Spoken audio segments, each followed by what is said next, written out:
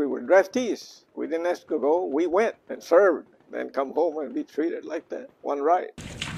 When many U.S. troops came home from Vietnam, they were treated with anything but respect. We got to follow with Washington. U.S. Army veteran Lázaro Camarillo saw it firsthand when he came home in 1970. They were throwing eggs, tomatoes to the veteran going out the gate. I saw this particular brother, American soldier,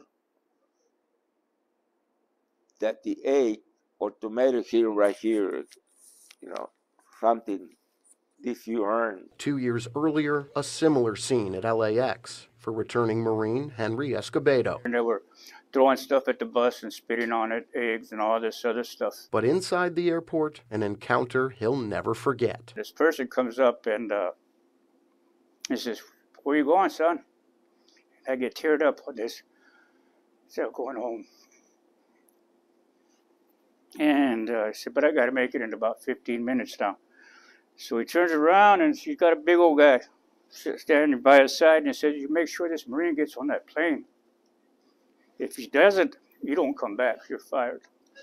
First it was Dean Martin. It kind of makes you mad. Juan Saenz also came home in 1968, and while he wasn't harassed, he was disappointed seeing the way his brothers in arms were being treated. It takes a while before that anger goes away.